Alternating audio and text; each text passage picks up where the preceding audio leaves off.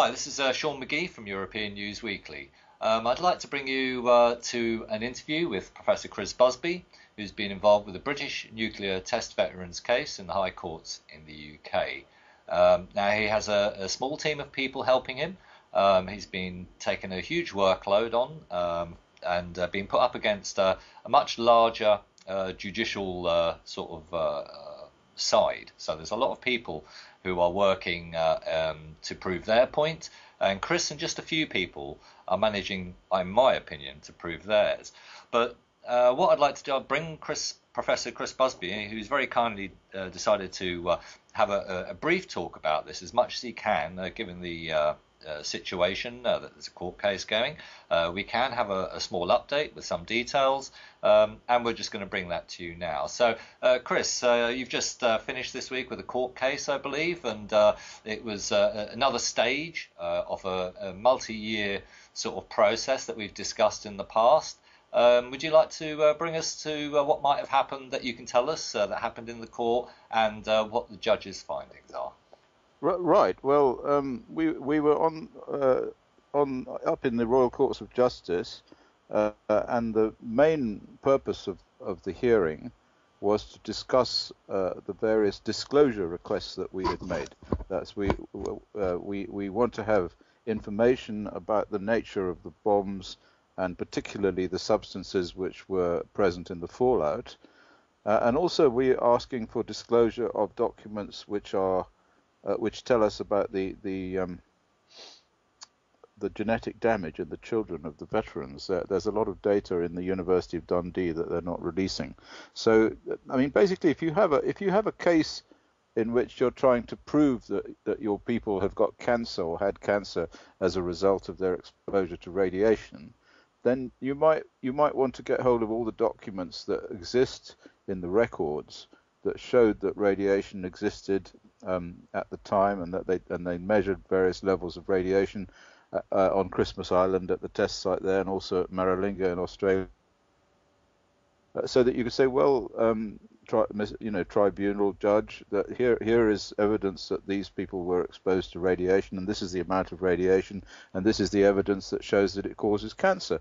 But all along, right through the whole series of trials and tribunal hearings that have existed right back to 2009 or earlier, it's been impossible to get the Ministry of Defence to release documents, which they clearly have, which say how much radiation, how much radionuclide concentrations there were in these various bombs. Particularly what we want to know, because our interest is to shift the argument away from radioactive exposure in terms of dose towards exposure in terms of inhalation of these alpha emitters like uranium and the two beta emitters, tritium and carbon-14, which are all three of those substances were not really measured at the time, because the Geiger counters that they used to ensure that people were not being overexposed just don't detect alpha particles. They don't detect those soft beta emitters like carbon-14 and tritium. So, and yet it's quite obvious that the people who were doing the tests must have measured this stuff. So we just wanted to get hold of data that showed what they'd measured, but they just wouldn't give it to us, you see. So we asked the judge to force them to give it to us. So that's what this is about. It's about disclosure. So the judge says, well, you have to give them what they want, and they say, well, we're not going to. And so that was essentially what the arguments were on that day, and in my opinion, we made quite reasonable advance on a couple of fronts. I mean, the most important thing that happened, to my mind, was it became quite clear as a result of the document that the order that the judge eventually produced after the hearing. It became quite clear that the judge has figured out what the essential argument is in the case, and this is quite a breakthrough, because in the past the cases have always been associated with ionizing radiation exposure as measured by absorbed dose, so many millisieverts this and so many millisieverts that. And I have always argued that for internal radiation you can't use dose, so we have to deal with the actual amounts of substances that were there that could have been inhaled by these people. And the most important one of these, of course, is uranium for us. So we're arguing that uranium is important. I mean, the bombs were made of uranium. I mean, that's what atomic bombs are made of. The hydrogen bombs have got a casing of depleted uranium to reflect the neutrons back into the fissile center, so that the neutron density is very high, and you get fusion, which produces the thermonuclear explosion. That's how you do it. Okay, so there's tons and tons of uranium in these bombs, and according to Glasstone, there's about 1 ton per megaton. So in other words, if you have a 3 megaton thermonuclear weapon like the one at Christmas Island, the big Grapple Y one, you're talking 3 tons of uranium. So that goes bang, and it all showers down as little particles, and then the men can inhale it, or it comes down in the rain, and the men can inhale it, and it becomes incorporated into the soil, and then it's resuspended, and the men can inhale it. And so this is, but at the same time, you can't measure it with a Geiger counter, because, as I know, having been to Iraq and Kosovo looking for uranium is an alpha emitter, and it's really quite hard to find. And if somebody's totally contaminated with uranium all over his body, like one of our men, one of the appellants, Don Battersby, was given the job of cleaning down aircraft which had flown through the mushroom cloud, and a lot of that material would have been uranium. You see, 99% of in terms of mass, is uranium. Anyway, so that was the first thing that the judge obviously has figured out that this is we're now into new territory, because the ICRP risk model, the one that has been hitherto used in order to assess the dose and therefore the probability of getting cancer, that model doesn't work for uranium, because uranium binds to the DNA.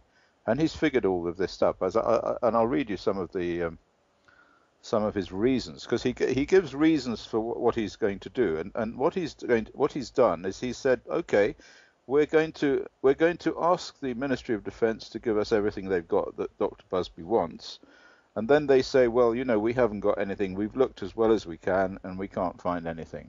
But we did find some things, but the things that we found, they then said were top secret, and they weren't going to give them to us, because if they gave them to us, it would break the Official Secrets Act, and they would be releasing stuff into the public domain that might help a terrorist to make a bomb. So that's the essential argument. But the judge says, but on the other hand, if Dr. Busby needs that information to make his case, then we will ask you to give it to him. So at that point, the Ministry of Defence, the Secretary of State for Defence's lawyer, his QC, he gets up and he says, well, in that case, we're going to ask for a public indemnity certificate and we're going to argue in court that it would affect Britain's status as a world power, or it would affect, the ability of terrorists to make bombs, that sort of thing. So that will be argued out in a new court, which I think involves the House of Lords. So it's quite a heavy thing. So then the judge said, well, all right, well, we don't want to go down that route unless we have to, and so what we're going to do is we're going to ask Dr. Busby to try and get another scientist, a chap called Professor Regan, who has got security clearance, to go and have a look at these secret documents and see if he can turn them into some form that the Ministry of Defence thinks is not going to, is not going to affect their position in terms of secrecy quite so much. So instead of saying the amount of uranium here is like 450 kilograms, they will say something like, oh, it's between 200 kilograms and 900 kilograms, that kind of thing, you see. And so that the judge is just going to, and then when that's done, assuming that all gets done, the judge will then ask me whether I think that that's good enough to make my case, and I'll either say yes or no, depending upon what they do, you see. And if I say no, then of course it will have to go to this PII thing. So that will be quite a heavy thing. That will. That's the House of Lords, basically. I think so. I'm not really a lawyer on that sort of level, so I'm not entirely sure. But it's some very, very high up tribunal that I think involves law lords, or Supreme Court, or whatever they call it nowadays. So that's the deal in terms of the disclosure. And the other thing is that he's going to order disclosure on is he's going to order the Environment Agency to provide for me all of the data they have relating to the material that was repatriated from Christmas Island in 2007, I think it was. They went over there and they did various surveys, and they found a lot of radioactive stuff there, and they put it all in drums and brought it all back to England and buried it at Teesside, at Port Clarence, on Teesside. So all that stuff was buried up. So there's a lot of radioactive stuff up there. But do you know, I just can't get any data on what was in it. I mean, obviously they measured what was in it and they did all sorts of gamma spectroscopy and this and that, but I haven't been given the results. So he's asking the Environment Agency to give me those results, or ordering them to. And then the third thing that he's ordered is the release of the data from the University of Dundee for the genetic damage study that was done by Sue Rabbit-Roff in 1998. The British Nuclear Test Veterans Association had a questionnaire study that was run by this journalist woman called Susan Rabbit-Roff, and it was funded by Catherine Cookson, who writes the novels. Quite, I think, £100,000 or something she paid for this, and that data was all collected by Rabbit-Roff, and then she wrote a paper on it. But the paper, well, it's not worthless, you know, but it doesn't really have any numbers. It just says, this is very bad, and oh dear, that was very bad, and they seem to have an awful lot of this sort of genetic damage and so forth. There were no numbers, no real numbers that enable us to do any statistics, you see. So some time ago I asked the BNTVA if I could have that data, and they gave me a letter of authority to get hold of it from the University of Dundee, but the universities refused to release it then, and so I've asked the judge to order them to release it. So and they have already said that if he orders them to release it, they're going to go to the Scottish House of Lords, what they call the Court of Appeal, Court of Sessions. And so they're also going to refuse to release this stuff. So it's all quite a big punch-up.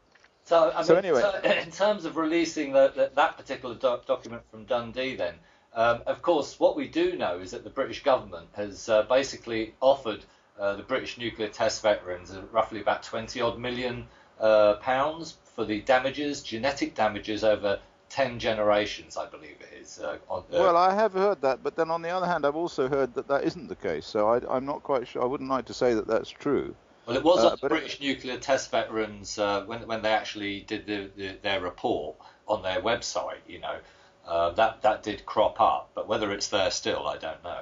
Well, I think that one of the solicitors who was working in the previous cases investigated it and said that actually nobody's offered them anything. But if they had offered them 20 million, it wouldn't be very much money compared to the number of offspring that have got genetic damage, you know. Sure, and the fact is that this has been well publicised in the media of the 20 million offer. Yeah. Okay. Anyway, so if I can, I've got here the order, and at the end of the order it says reasons for the decision, and I'll read you a little bit of that because actually it's extremely important and interesting because it takes us forward into completely new territory with regard to this business of the test veterans, and so what I'll just read you a few lines from it because they show you the sort of way in which the judge is thinking, and I'm absolutely amazed and tremendously happy that this judge has actually figured out what it is that I'm trying to say. Because I can tell you that in all of the other previous arguments, and I put these arguments before the upper tier as well, before Sir William Charles, and honestly, they couldn't figure out what it was that I was trying to say, but eventually it sunk in. So here we are, number 6 in this reasons. He writes, this is Sir Nicholas Blake. He writes, the explosions were the products of devices composed of fissile material, including uranium or plutonium, surrounded by tamper material, including depleted uranium and chemical explosive. A consequence of the explosions is ionizing radiation through alpha, beta, and gamma rays, or neutron radiation. Well, we all agree that, but anyway. He goes on. 7. Dr. Busby, who now represents the appellants Battersby and Smith, raises a number of new points not previously determined. So, we're in new territory now. See, 1.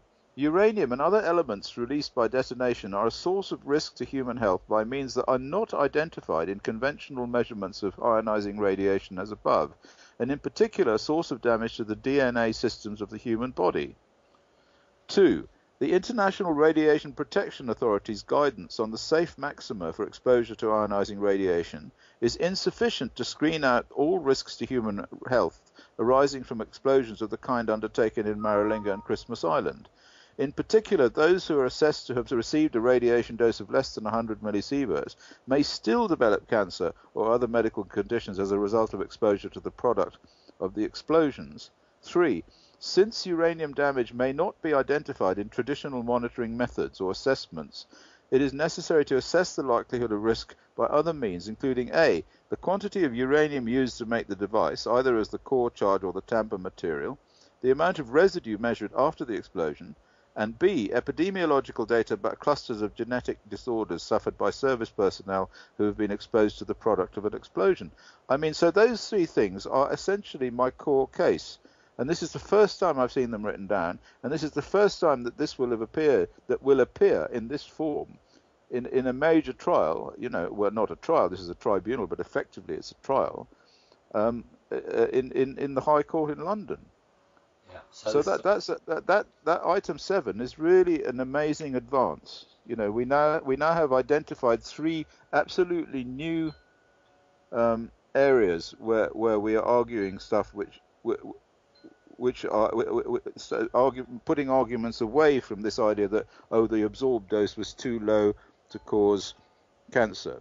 I mean, what I'm saying is, of course, dose doesn't work for internal radiations, and therefore, you know, what would have been considered to be low dose is actually quite capable of causing cancer, and this is what the judge has figured out, and he's written it down. So that's hurrah for the judge, you know. So obviously, in terms of that particular report from Dundee, then, which would certainly put a lot of weight to some of those 3 points.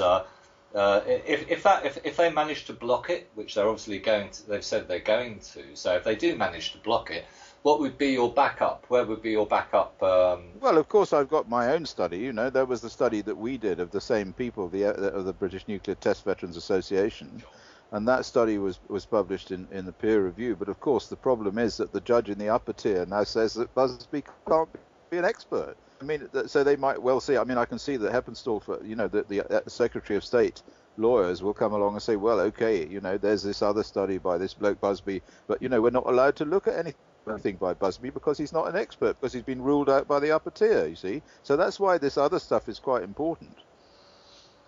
So we can we can get somebody else to analyse that, and then they'll say, well, you know, in the witness box then, and I'll call them, and then they'll say, hey, you know, this shows that these genetic disorders were caused, because after all, you know, the point is that if I said to the judge, I mean, I actually said this in the, you know, while I was arguing all this stuff in the High Court, I was standing up there, you know, like Perry Mason or somebody, and I said, look, you know, if everybody had a little dial on their head which registered genetic damage and radiation, and registered radiation, you know, with like a little red mark that said, if you get into this part, you know, something bad will happen, then it would be great. We wouldn't have to worry about this. We could just get all the test veterans and have a look at the dial on their head, and then, you know, we say, well, look, they got exposed to radiation.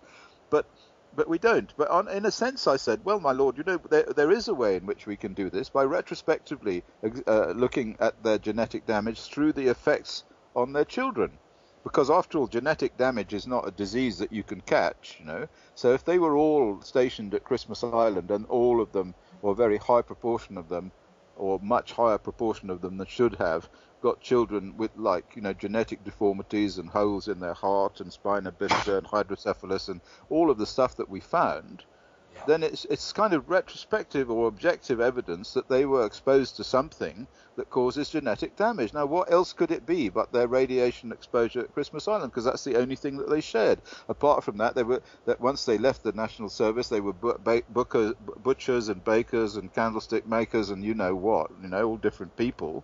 So the only thing that they shared that they had in common was their the time that they spent at the nuclear test sites. And look here, they've all got children with you know, 2 heads. Anyway, so obviously that he took that on board and accepted that epidemiological data, as he writes about clusters of genetic disorders, is actually an objective indicator that they were exposed, whatever their dose was. Do you see? Yeah. So that sort of makes it a little bit easier for you to say. Well, it's very good. It's very good, because Stubbs wouldn't allow that in. In the previous first tier, he got quite shirty about bringing in data relating to genetic damage in the children. So this is a definite advance, this one. Certainly, and there's been some other... go on, sorry. Well, so then he goes on in this document to say, with that brief background, Dr. Busby seeks disclosure from the Secretary of State for Defence of material that may be broadly defined as follows. 1. Data retained by AWE about the uranium content and ratios of uranium in the devices before detonation and the residues measured after explosion. And 2, similar data about other tests conducted by the UK or the USA after relevant periods of the appellant's presence at Maralinga, Christmas Island as a means of back calculation as the uranium content and ratios. 3, any data relating to test sites that may reveal the presence of other elements capable of causing risk to health that may not be reflected in a conventional dose assessment. So there we have tritium and carbon-14, you see, so he's taken that one on board. And finally, contemporary photographs of the relevant explosion, so we can see whether the fireball actually, or the shock wave, hits the ground sufficiently hard to create a lot of dust, which then gets sucked up with a lot of water from the sea, because these were over the sea, these explosions, which then goes up into the mushroom cloud and then rains down as black rain, like it did in Hiroshima, you see. So, I mean, this is really quite a good analysis of what it is I'm saying. And then he also says, nature of waste removed from Christmas Island around the time of independence of Kiribati, and then research data used in an academic study of the clusters of genetic disorders and illnesses. Excellent. So you know, this is like heavy stuff. I'm really impressed with that, Judge. Yeah, no, it sounds like there's some fairness going on there. That's for sure. Well, we certainly hope so. I mean, the other judge, Stubbs, was very fair, but the problem is that I never got my stuff in front of him. Whenever I did get my stuff in front of him, we won the case.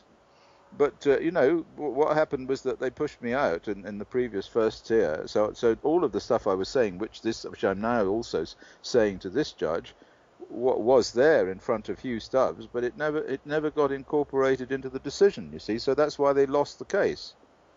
Okay, and. Generally, just talking about the technical aspects, where are you going from here? When's the next court case? Has there been any delays? No. Well, what's happening? Well, we put in our our expert reports around about October, and so they were supposed to put in their expert reports before this hearing, in fact. But in fact they didn't, and then they asked for an extension. They put in one of them, which was an enormous report, 280 pages, and then they said that they wanted to have another 6 weeks to get the other 2 reports in, which was like very strange. So we tried to say that we didn't want that; it was too long, and you know, we couldn't understand why they were doing it and this and that. But it looked like he accepted their argument that they had to have another 6 weeks to sort of digest whatever it was that the first expert was saying. So all that's happening, and then I have to ask Paddy Regan various questions, assuming Paddy Regan, you know, takes on this looking into the secret documents to see if he can find some way in which he can tell me what they say, which will enable me to run the case, and that's got to be done. So I've got to do that by the end of this month. And then they produce all their reports. Then we have to ask them questions about their reports, and then and then it all goes on like that. Then they ask us our experts questions about their reports, and then we put in all our final statement of claim. And each one of these things has a date, you know. So there will be another hearing where we're going with all of this, and ultimately we are having the actual trial, the tribunal hearing is scheduled for June 2016, and it's going to last 15 days. And I'm going to have to, I'm poor little Christopher, you know, age 70, poor Dada, is going to have to stand up in court and and do all his thing over 15 days in London. You know, I don't know, and that, with all on no money, of course, too. So I've got no mates in London that I can stay with at the moment because they've all bogged up to other places. So I'm going to have to sit in some crappy bed and breakfast place and stagger into the High Court every day to conduct this case. My mates, well, all right, my mates. Well, Andrew Ades lives in Cornwall and his wife is ill, so he can't come except occasionally. And then I've got Di Williams who's helping me, you know, with a lot of the paperwork, but he's an old guy like me, and nobody's paying him either, you know, to do any of this, and he's doing tons and tons of photocopying and staggering it under the amount of paper involved in this, the actual trial bundle. I don't know, it's about 25 box files or something like that, and you've got to actually physically wheel this stuff into the court, you know. And he lives out of London, so he's got to come in on the train with his 25 box files and so forth. I mean, it's so unfair because the Secretary of State has got a whole kind of, he's got a ship full of people and millions of pounds to pay them. And they've got all their systems worked out and everything, and we're kind of doing this on zero money. Unbelievable it is, unbelievable. Well, maybe a bit of a shout out for funding here. I mean, who do people contact for funding? Well, low-level radiation campaign. We'll all do it. We're doing it all through that. So Richard Bramhall, he'll sort it all out. So if you go to the low-level radiation campaign, I think they've got a donate button. I don't know if it's working, but I've told them to try and see if it's working. But basically, just send a check to the address of Richard Bramhall, and write on the back of it for the test veterans. Well, believe this. Because the other thing we've got to do is we've got to fly our expert witnesses in from all four corners of the globe. We're bringing Shoji Sawada in from Japan, so we've got to bring him all that way. And we can't bring him cattle class. I mean, he's like 80 years old. So we've got to bring him sort of in reasonable luxury, or he'll probably die on the flight. Anyway, I mean, it's a bit of a laugh. So basically, what we're doing on the article, we'll put up LLRC address and also a phone number for Richard Bramhall if people would like to contact him direct and organise something else. Well, they can phone me. I'm quite happy to talk to anybody about all of this, And in fact, of course, they can send the money to me if they want to. Sure. I mean, it will all go into one pot, so that we have it all in one place, so we know what we can do and how much we can do and what we can't do and everything, And where's the website that people can get your phone number from, your contact details? I think it's on Green Audit actually. I think it's on www.greenoudit.org. .org, right? Yeah. Green Audit. Yeah. All right. So okay, we'll put the Green Audit. We'll put the LLRC links in. Yeah. And it's quite important because we're challenging the ICRP dose model here, and it's a big first. It sounds like the scope you've been given has expanded, and the judge's points that he's made should really get you those documents, even the one from the university, because it would be very suspicious if they carried on trying to stop you getting to those documents before the June. Well, they're going to argue that it's a question of confidentiality, and that because of course we're not asking for anybody's name, so the documents are basically the questionnaires, and we just say, well, give us the questionnaires, but just rub out the names with a felt tip, so we can't see who the guy's name is. But then they say, well, you might be able to distinguish who the person is on the basis of their where they were at what time, or it's just not really believable. You'll just be running off basic statistics. That's all. I mean, so what we'll do is we'll take all of their questionnaires and we'll put them into an Excel file, and there'll just be a list of how many people that answered the questionnaire, and there'll be a list of how many people who've got hydrocephalus and spina bifida, and then you just add them all up and you say, well, okay, there were let's say, I think there are 2,000 responses, and there were 150, hydrocephalus, and if you look at the normal rate in the population of that age at the time, there should only have been 3. So it's really quite basically the stuff. University's complaints are basically sort of not worth the whatever it's. No, absolutely. But that's also the case at the moment for cancer registries too. They won't tell you how many people in a small area close to a nuclear plant suffered from leukemia, and when you say, well, why? They say, oh, well, because you might be able to identify them. I mean, if you knew that, in an area where there were 2,500 people, they are really actually saying, well, and there were 2 leukemias. And the fact that you knew that there were 2 leukemias there and not 3 would enable you to be able to figure out, who the person was that had leukemia. And then you go around and say, ha ha, I know that you've got leukemia, ha ha. I mean, it's just absurd. No, totally. So, all right. So, I mean, the bottom line is the fact that they use those excuses to stop independent, epidemiologists trying to access the data and make something of them, I mean, we certainly saw in Japan Professor Suda, who basically got the data that was just sitting there and he was the only person in 4 years that bothered to actually look at the data. And the data clearly proved there's a connection between a nuclear accident in Fukushima Daiichi and sort of thyroid cancers in young people. So we need independent epidemiologists to get this data.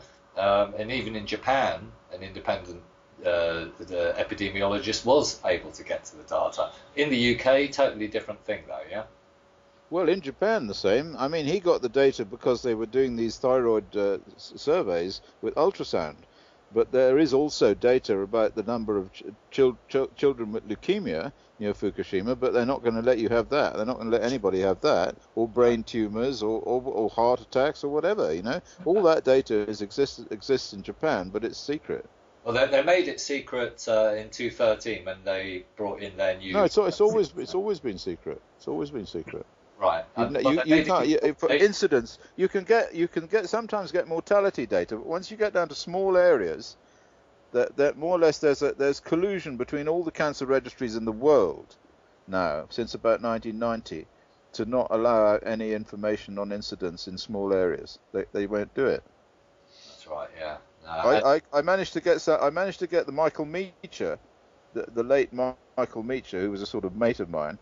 I got him to push the cancer registries again, and they kept saying, "Oh well, you know, the numbers are so small, so you won't be able to." So I told him to ask them for 10 years of data. All right, so like maybe, you know, if the numbers are small in 1 year, you can ask for 10 years and add it all together. So we want to know close to the nuclear site how many leukemias in 10 years. You know, and then further away from the nuclear site, how many leukemias in 10 years. So they couldn't pull that thing about confidentiality because the numbers were small. So at that point he was sacked. Tony Blair sacked him. I think that was the reason he was sacked, actually, because he was homing in on this issue of small area cancer data. Right. That's interesting. Yeah, he did some good stuff, I have to say. Yeah, he was a great guy. All right. Anyway, on that note, I'd like to thank you, Chris Busby, for such an interesting sort of update on what's been happening. And we'll definitely be covering this in the future. The links and everything will be put onto an article. I'll pop this up onto SoundCloud now, and I'll work on an article, and then I'll start posting that around everywhere and let people know what's going on. Thank you. Okay, much Sean. Thank you for allowing me to say this. I think it's important that the test veterans know what's going on, you know, and that somebody gives them a rough idea of where we're going with all this and how well it's going. It is going quite well.